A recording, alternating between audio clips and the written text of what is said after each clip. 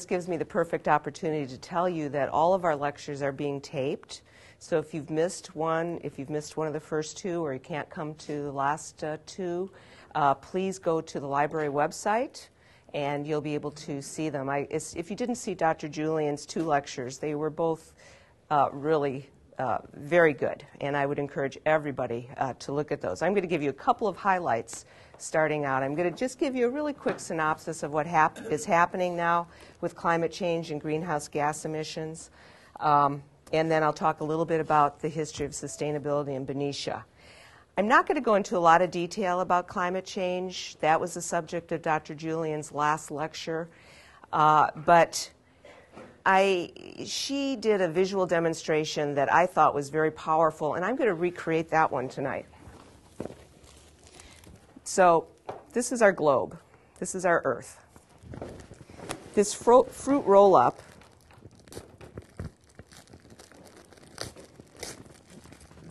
represents how big, how deep our atmosphere is. So you can see when we're talking about pouring tons and tons and tons of CO2 and other greenhouse gas emissions into our atmosphere, we don't have a whole lot there, really, in the scheme of things. That's why, one reason why it's so important that we start taking action now. Climate change science has identified many of the things that are going to start happening with climate change. These things are starting to happen right now. We're already experiencing higher temperatures. We're already experiencing droughts. Every time you open up the newspaper, it seems like you're reading about one disaster after another that's weather-related. Last summer, there were huge fires and droughts in Russia. They lost the equivalent of wheat that would have covered the state of Kansas, that had worldwide implications on the food supply. A few years ago in Europe, there was a massive heat wave that killed 50,000 people. We in California are facing the loss of our Sierra snowpack, which essentially is our water reserve. That can be very serious for us. Right now, not only are we anticipating a 55-inch sea level rise, but planning organizations are starting to say we have to start planning for that because we don't see the CO2 emissions coming down. We're starting to see the spread of tropical diseases. In fact, the definition of the tropics, it's actually moved up and down 2 latitudes, 2 degrees in latitude in both north and south. And we're seeing tropical diseases now in places that we've never seen them before. Scientists are predicting there could be up to a 50% loss of all species on Earth within the next 50 years. We're seeing more and more severe weather events. I started to keep clippings of them. This is one that I just happened to find from last summer. Deadly floods roar through the Riviera. The kind of weather that we're seeing is much more severe. So instead of seeing showers, we're seeing deluges that are creating landslides and floods. We can just look at the Mississippi now and the tornadoes that happened in the southeast. These are things that are happening now all over the world. Look at Australia. They've been hit by a combination of all these events. So it's not necessarily things that we're talking about now that are going to happen in the future. We're starting to experience these things right now.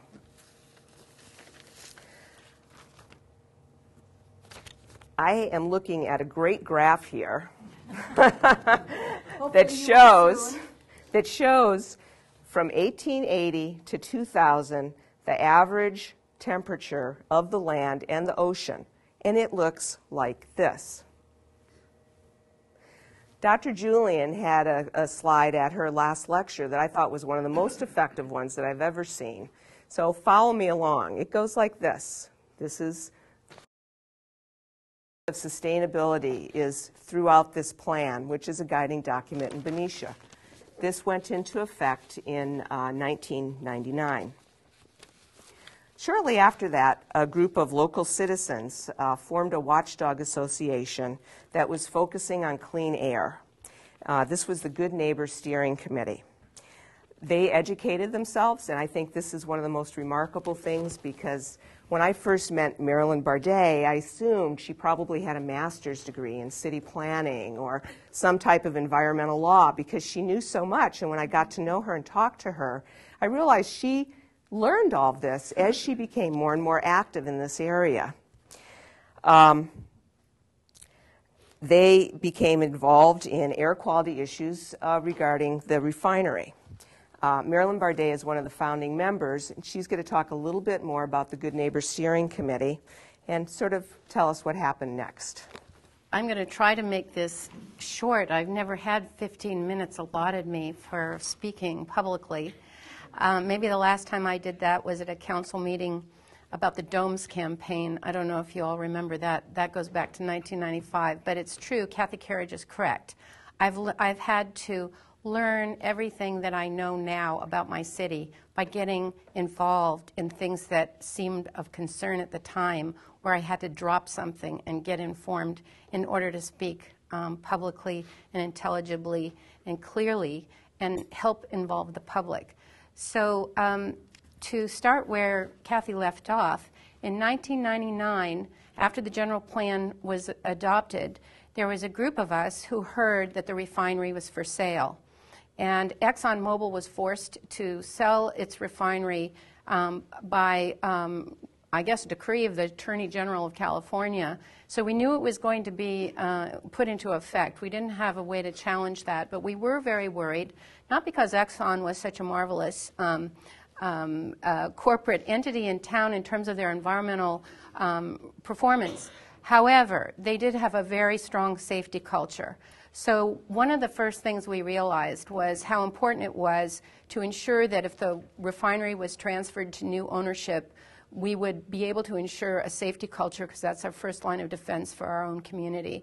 And then we could also worry about environmental quality, because who would be the next, we called them suitor here. We were finding out that there were several refinery, Tesoro was one of the bidding for the sale, Diamond Shamrock and Valero, and we didn't know anything about any of them except Tesoro, and we didn't like their corporate record on the environment. So we got involved and wrote letters to those suitors and let them know that those of us who had chosen to get involved, and at that time it was 6 women, including our mayor at that time, Elizabeth Patterson, Kitty Griffin, Mary Worley, Jan Cox-Golovich, who had been on council, and myself, and later Dana Dean joined us, but at that point she was not with us when we first started.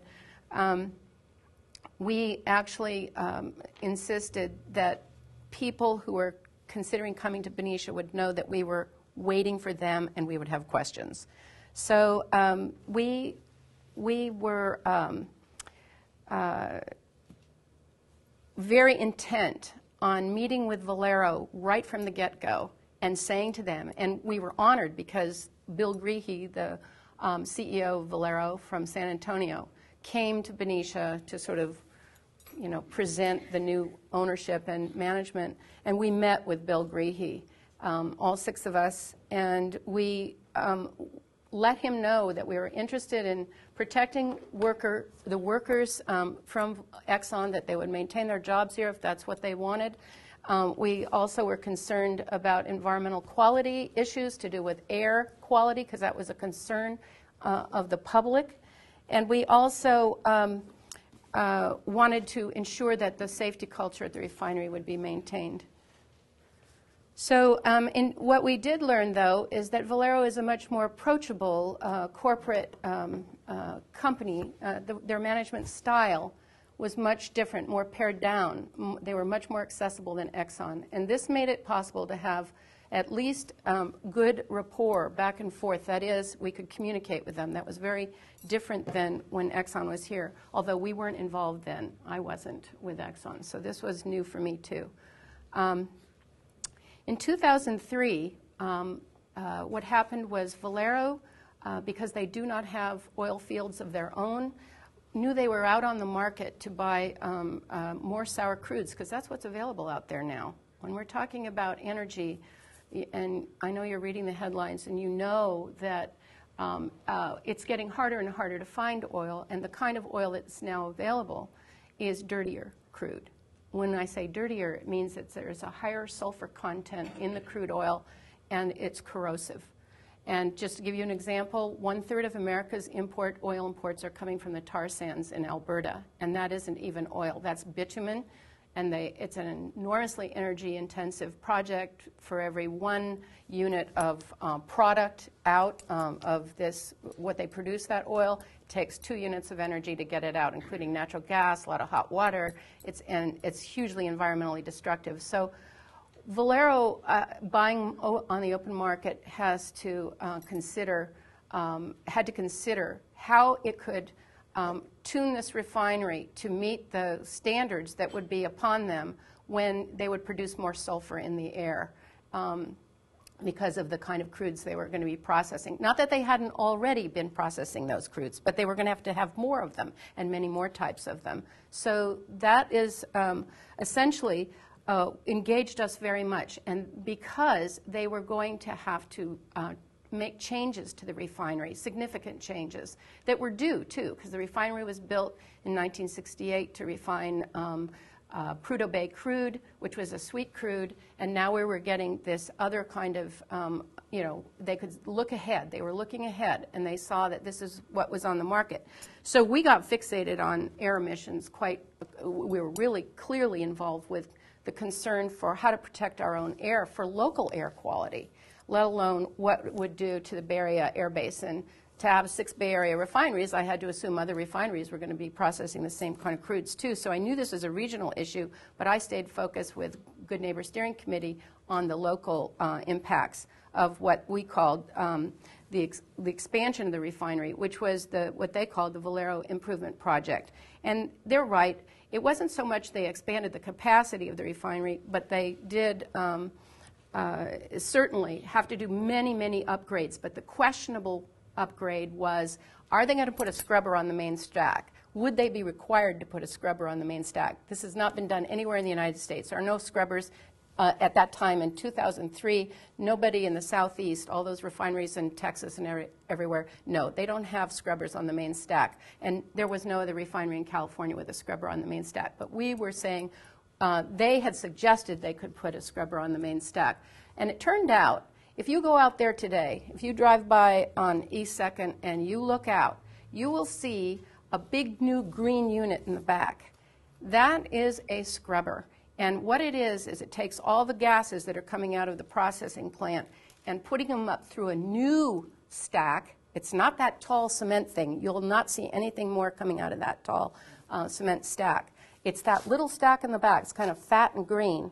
And it's only putting out water vapor now. And it's been quite effective, that scrubber. They have found since their last turnaround in January, it has turned out that they are really, really surprised at how much reduction they're getting in SOx and NOx, sulfur and nitrogen oxide emissions. So it's really doing the job. But back in 2003, it was questionable whether we were going to get one. We said, as the Good Neighbor Steering Committee, just a bunch of, local activists saying, we want that scrubber, we insist on it. And what happened was it was arduous to read the environmental impact report on the 2003 expansion, the VIP expansion project. The thing is this thick. We read it carefully, all of us who were involved, and many other. There were, I would say, maybe 20 people who commented very seriously. And Valero took it seriously. The city did too. And everybody concerned about this weighed in with the Planning Commission, and the Good Neighbor Steering Committee had to really address the Planning Commission. We hired an attorney for $6,000. We had to scrape that money together, and Dana Dean and Jan Cox-Golovich really paid it off together. We all contributed something, but when you talk about the costs to local people to do the kinds of things that need to be done, it is a significant cost and personal investment over time is how we see it. But so we had delivered a message to the Planning Commission, and the Planning Commission then recommended to Council that the VIP project be approved, but with certain conditions. And the city went ahead with the approval of the certified document, but we, meanwhile, had appealed the Planning Commission decision. So what happened in the end was that the city negotiated with Valero what they called a Good Neighbor Steering Committee at the time, and got certain concessions, and certainly we got the scrubber, which is huge, a huge victory for our whole city and for our community. I can't tell you, and now I'm a chair of the Valero Community Advisory Panel, which Good Neighbor Steering Committee also helped to form at about that time, and to provide access of to provide a liaison with the community, with community members and business community people, to hear from Valero what they have to say about their process and their operation. And so we've maintained a dialogue with Valero over a very long time now, since 2000, when they really formally came to town. As you might, there's nothing up there, so you can't see whether I'm really following this or not. But, and that's to my advantage. I know. Yes, you do, Constance, but I'm going to get there. So just one more thing is that in 2003, in order to make to be effective in talking to our Planning Commission and to our City Council, we formed an alliance with others, the Sierra Club and citizens from Vallejo. Some people who have ended up on their City Council and also later fought the LNG project for Mare Island. I don't know if you remember that. I was involved with that too. It's been remarkable what we've been able to do with, we don't need, hundreds of people, but if you have 25 people who make a case, you can make your case. And I think it's proven to me over time that it really does matter when people get involved and endure, somehow sustain their own energy to be able to address things of this magnitude, quite frankly. And I would never have believed in a million years as an artist that I would ever be addressing a refinery. I can tell you that. What happened was we got, when the Good Neighbor Steering Committee went to the Planning Commission before the City Council finally approved, we asked for the main stack flue gas scrubber, which I've talked about. We asked for neighborhood air monitoring stations. That was very ambitious.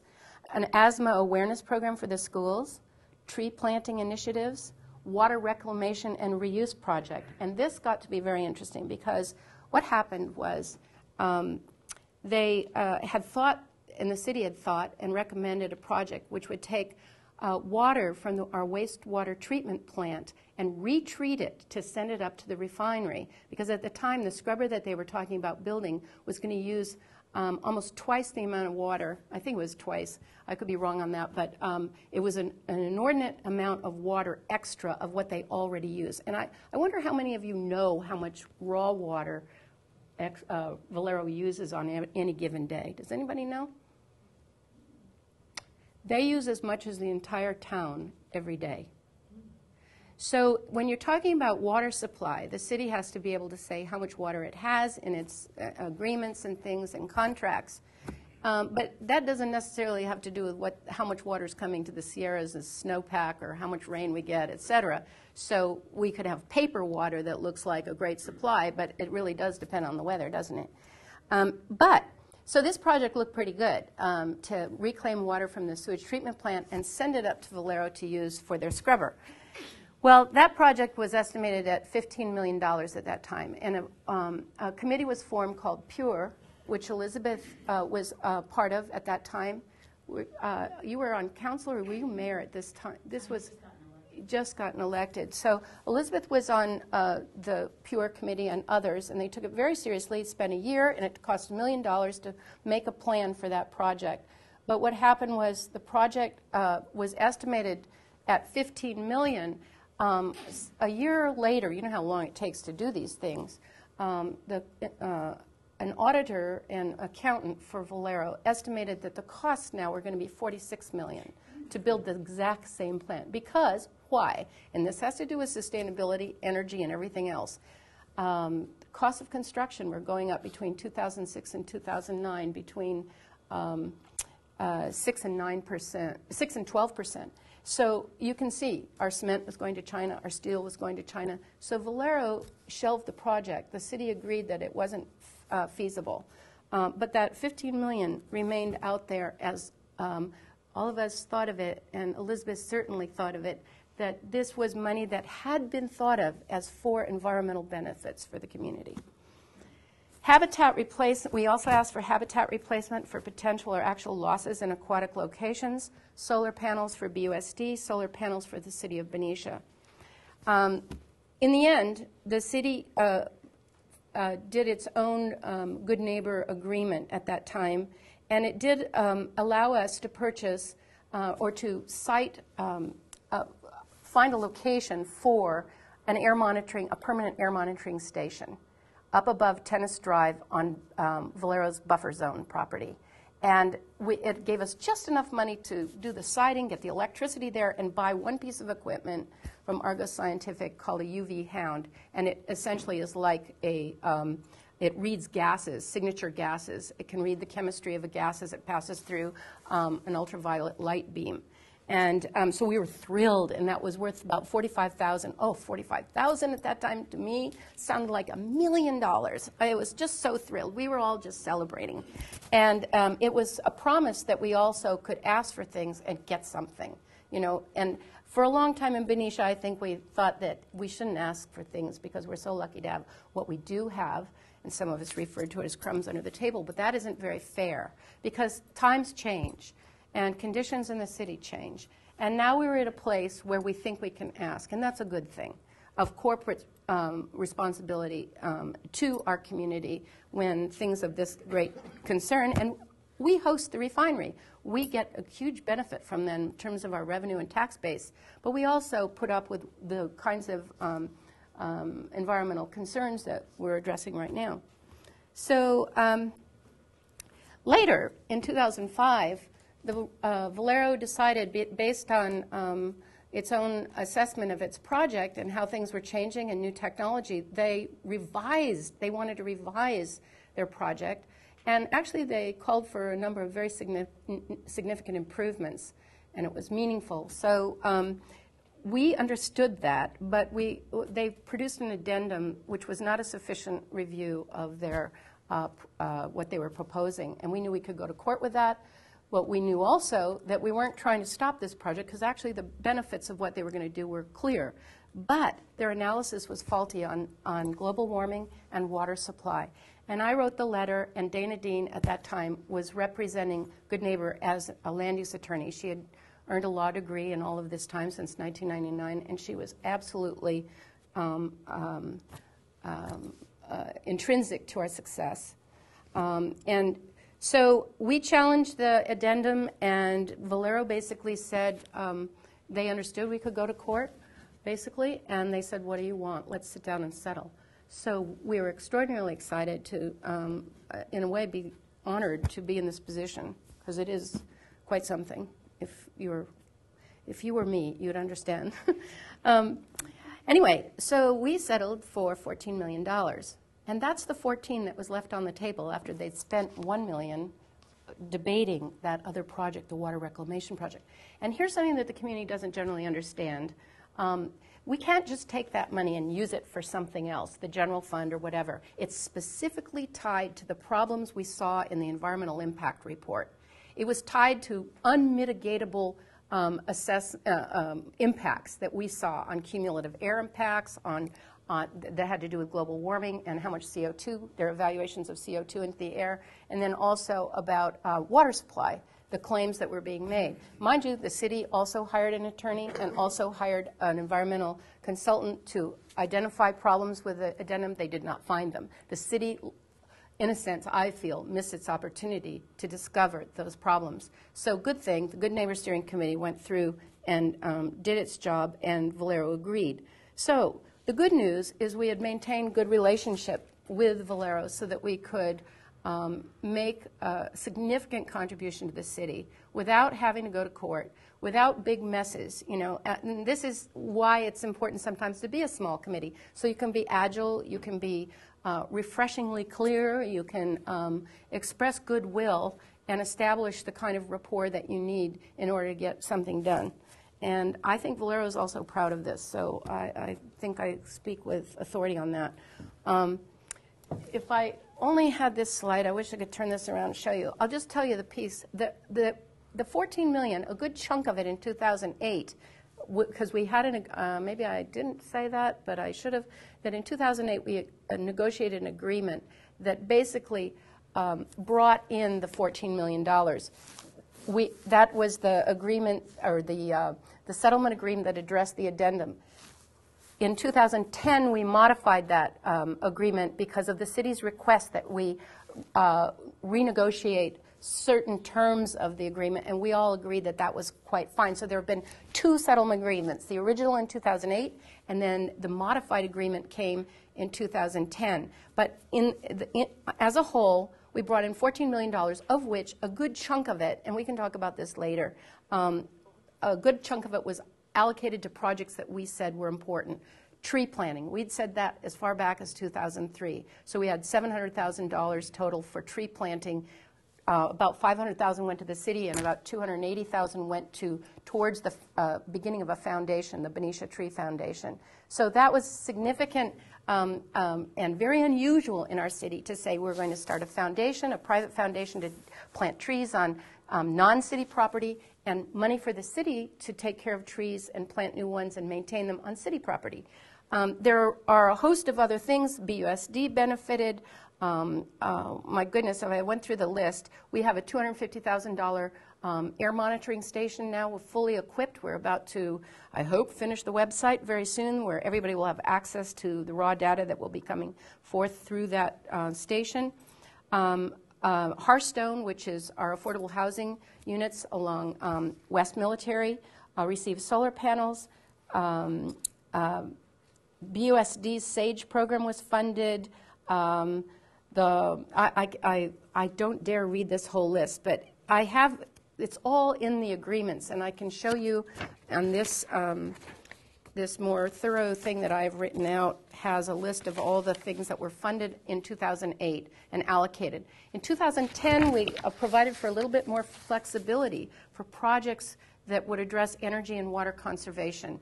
Now, what you don't know, and the most important figure I can give you, is that out of all of the money that was allocated, there is $2,613,000 on the table right now that, by and large, is available to the public. 97% of it is available to the public to come forward with projects that would address water or energy savings in our community.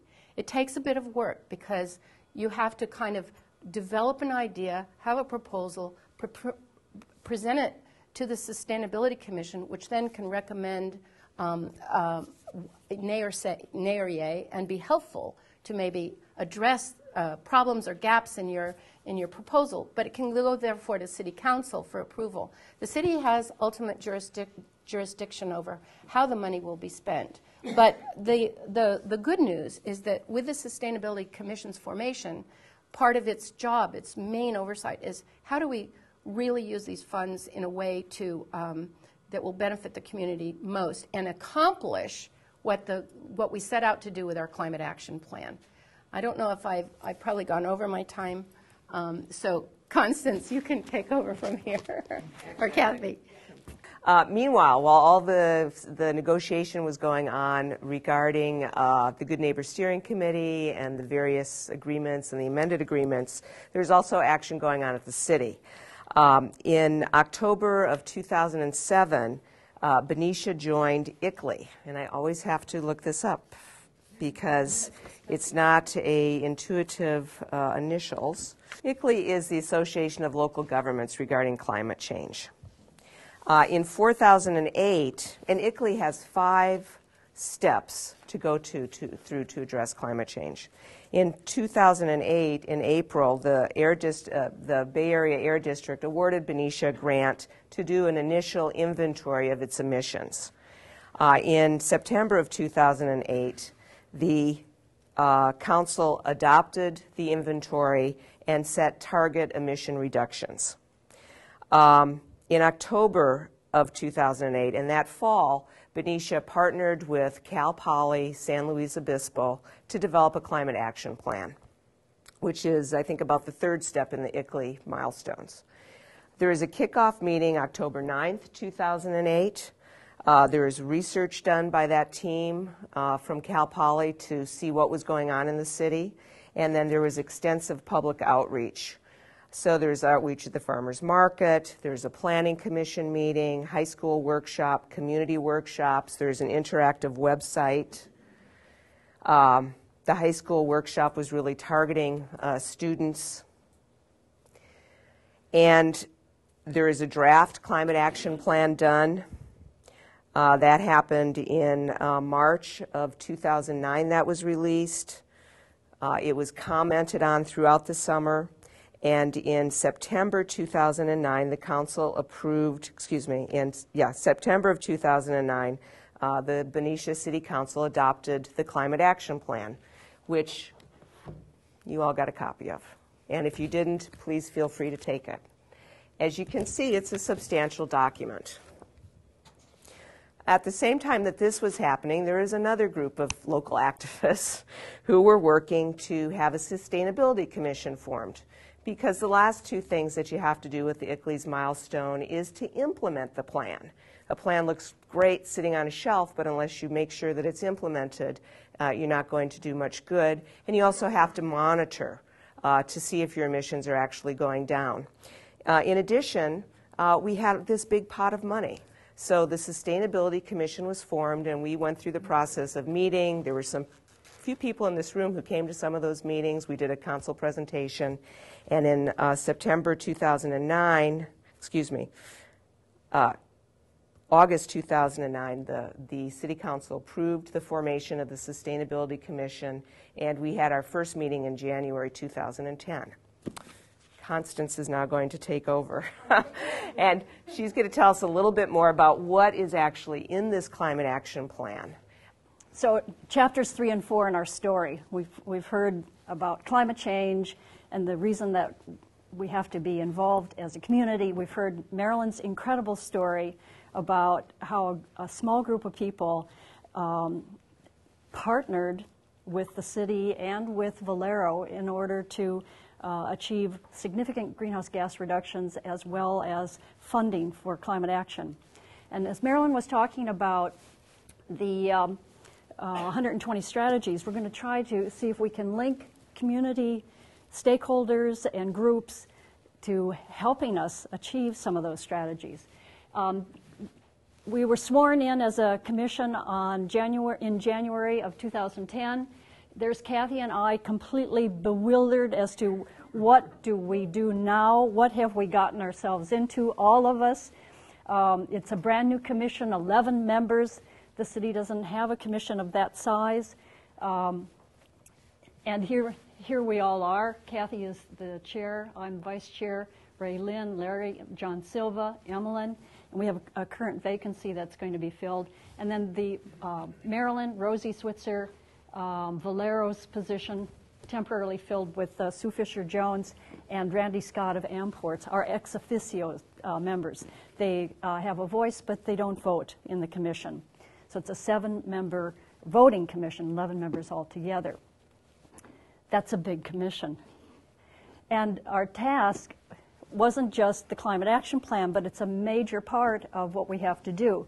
The purpose of the commission is to, I'll tell you my little thought afterwards, to educate, advocate, and provide oversight for integrated solutions that seek a sustainable equilibrium for economic, ecological, and social health and well-being, both now and in the future.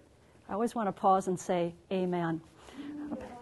Because it's like shampooing the dog. It's a very big charter for a commission, and you don't finish until you're all the way through the 3 circles. And the 3 circles stand for the social aspect, the environmental, and the ecological.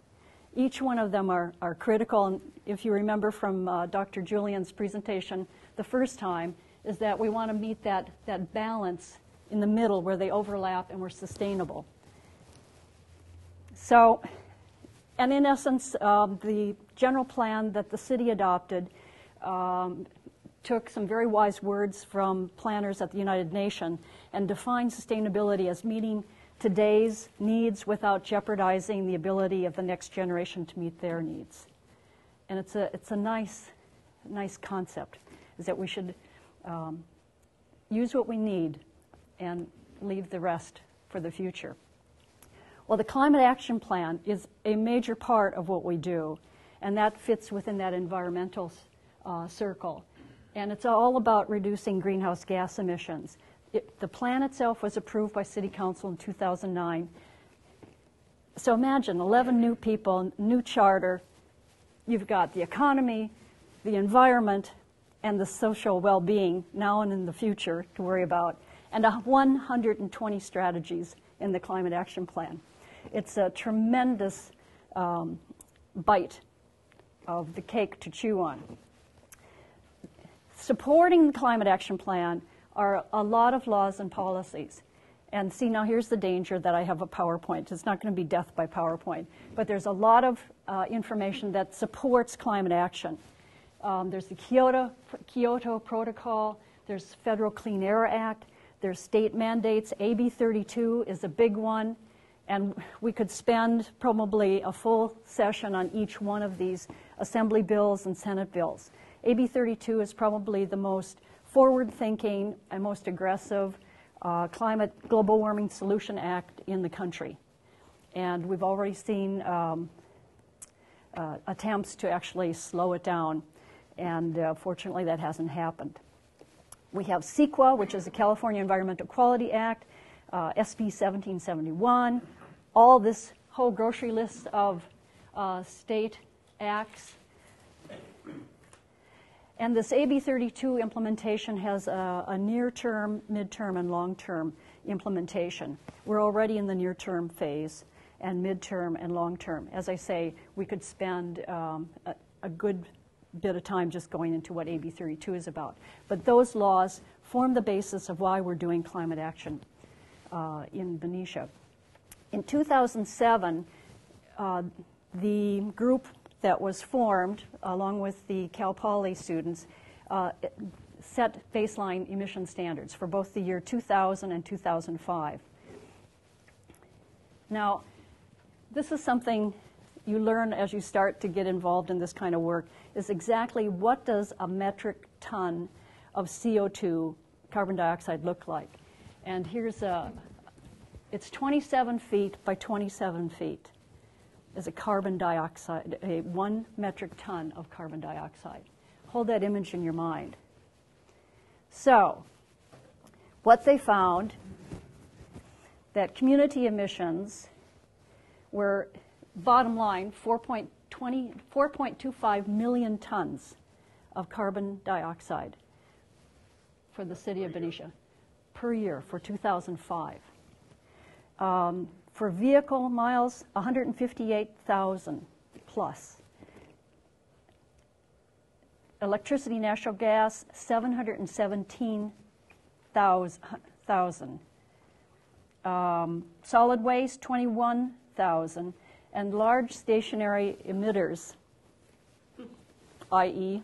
Valero, Amports, our two biggest emitters, over 800,000 tons of carbon dioxide, and it doesn't include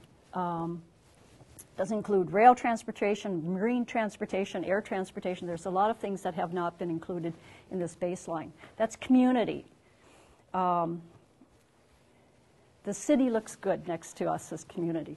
The city government emissions totaled 9,202 carbon dioxide equivalent metric tons. So you can see where the main is in.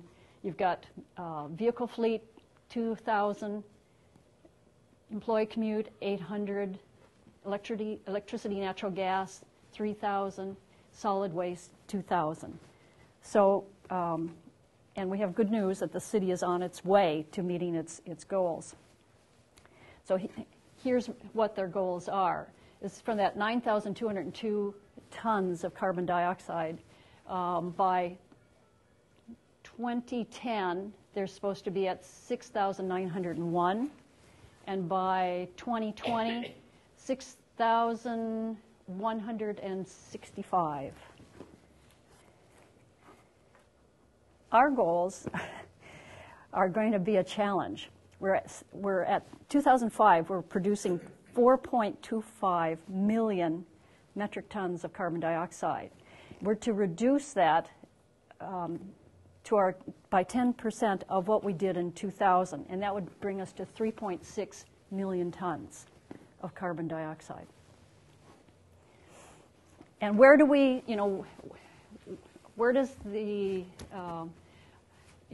emissions come from? Well, in the city government in 2000, it was 51% from buildings, 28% from solid waste, 21% from transportation.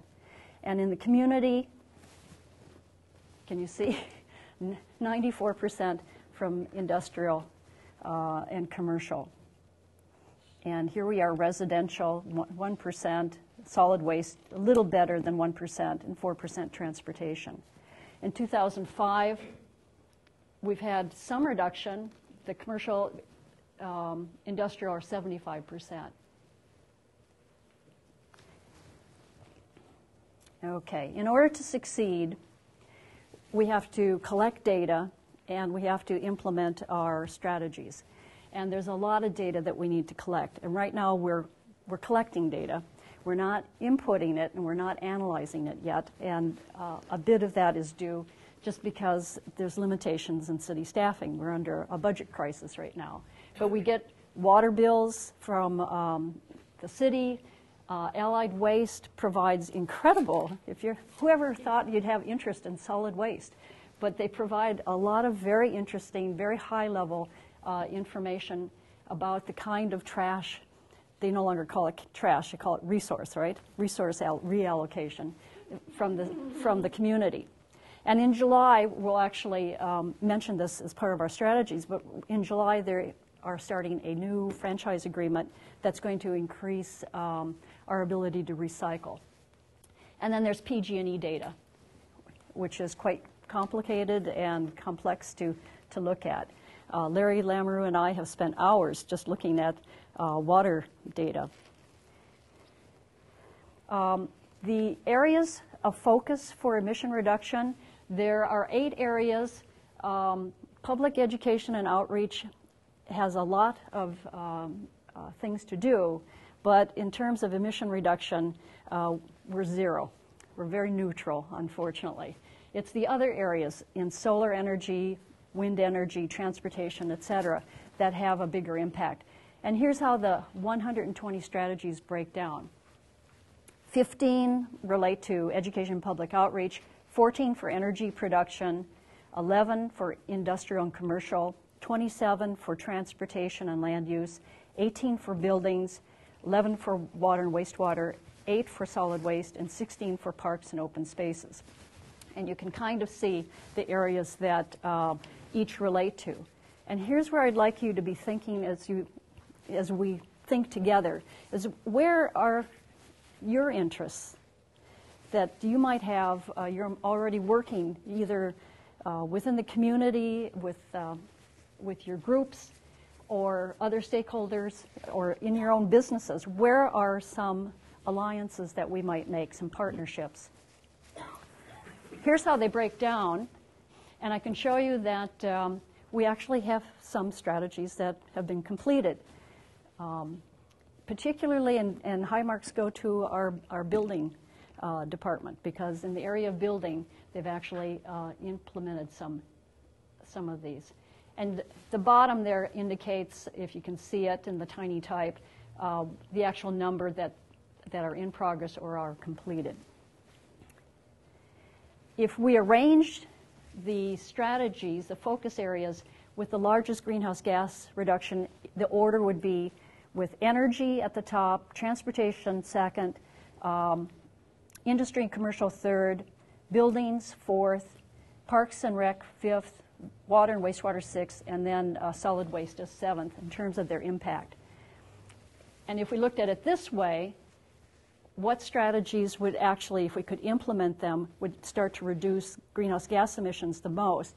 You can see it's under energy, industrial, commercial, transportation, then buildings, then water, wastewater, and solid waste. So part of our struggle and try to grapple with some of these issues is to really find out within the 120 strategies where are the ones that really give us the most impact in terms of greenhouse gas reduction. Now,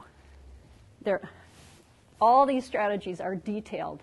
And I'm just going to show you 2 pages. Here's the one for education, and here's the one for energy.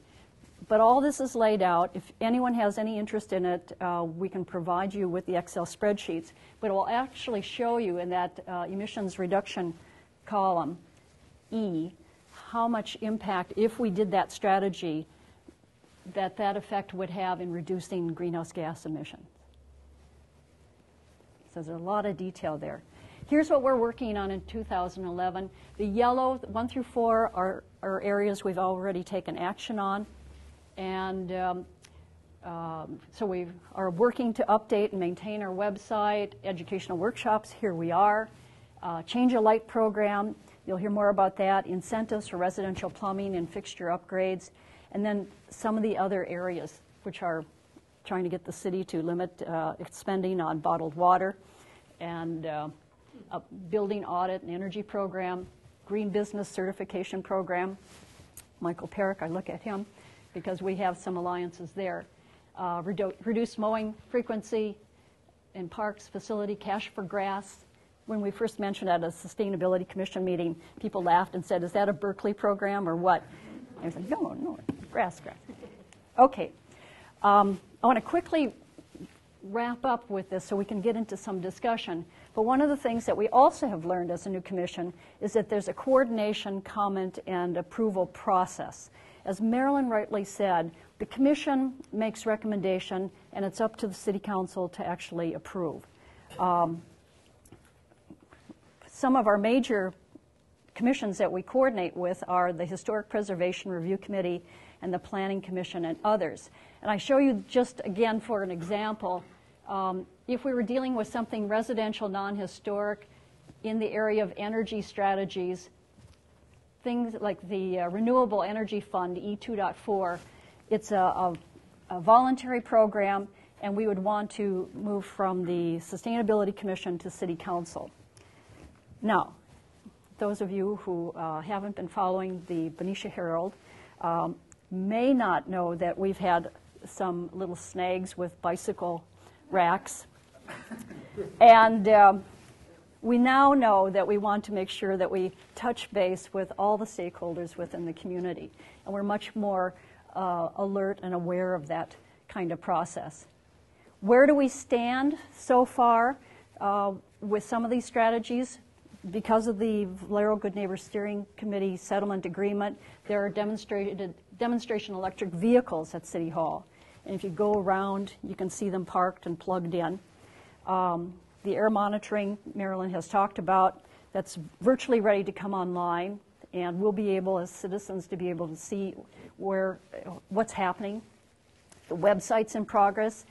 If anyone has heard about Caterpillar puppets for K3 in Benicia, talking about and educating children about being water wise.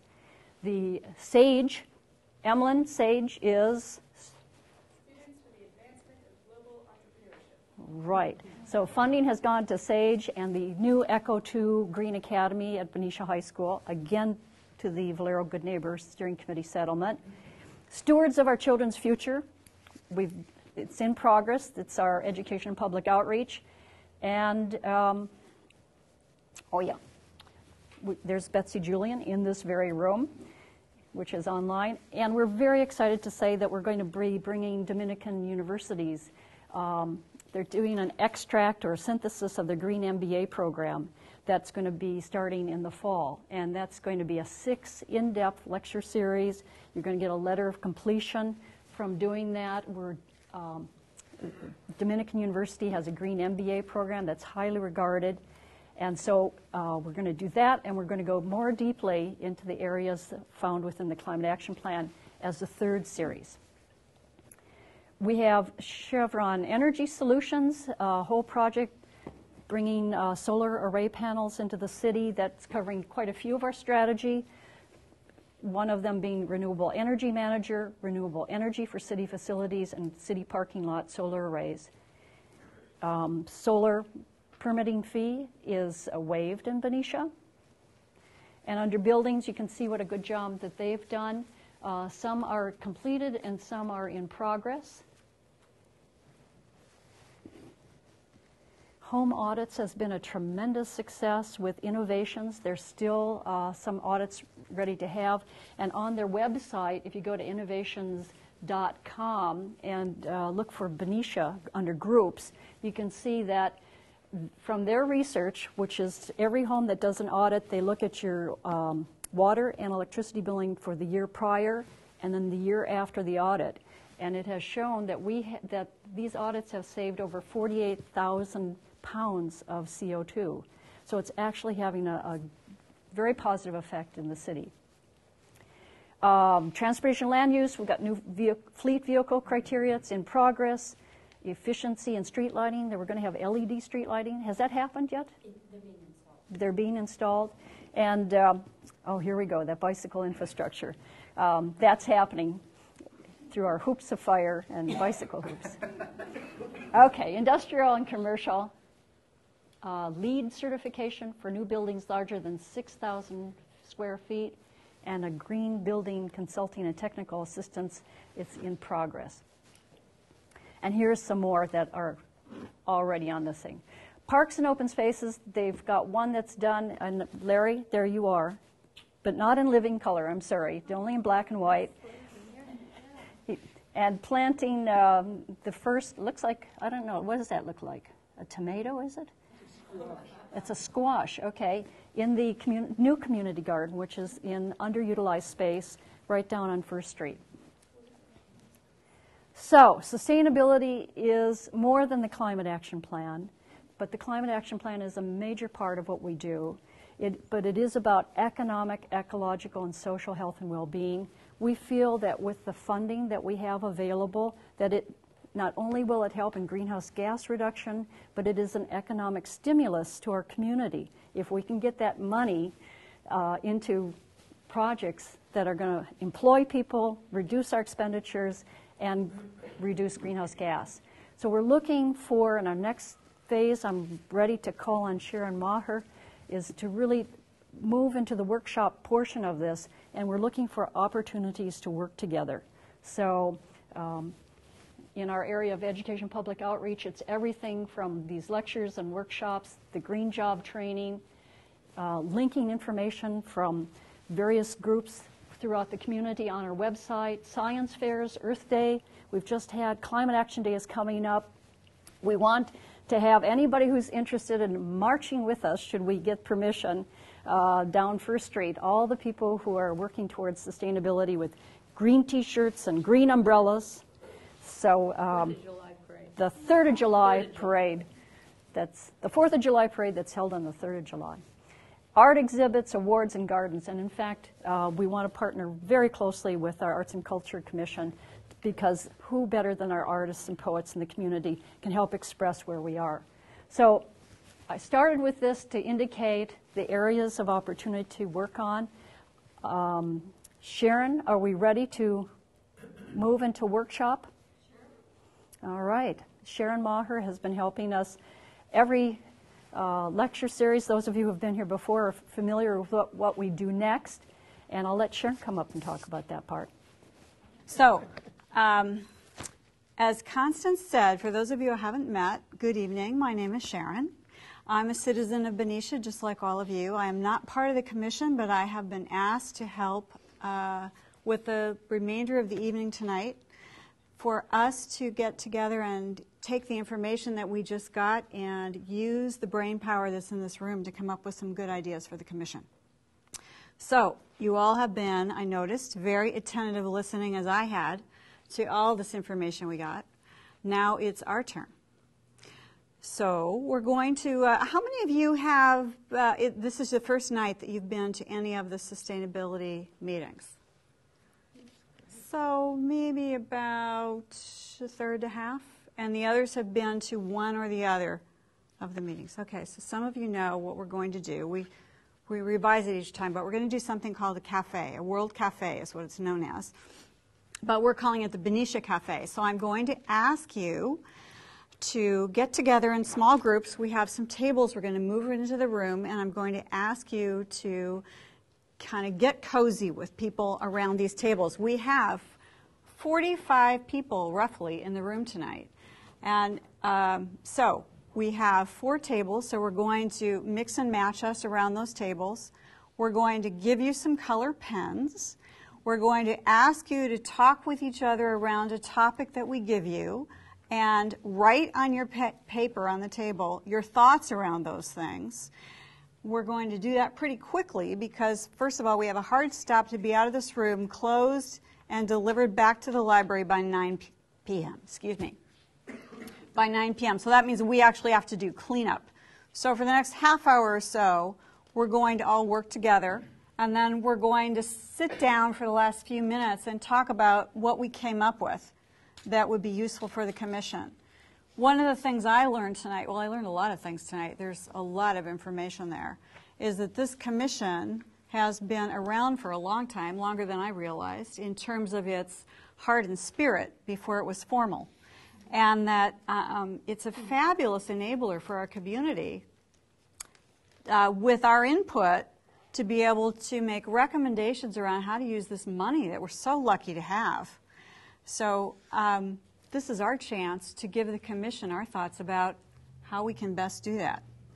Another thing I thought about is the number of people in the room. So if I'm right, Benicia has about 27.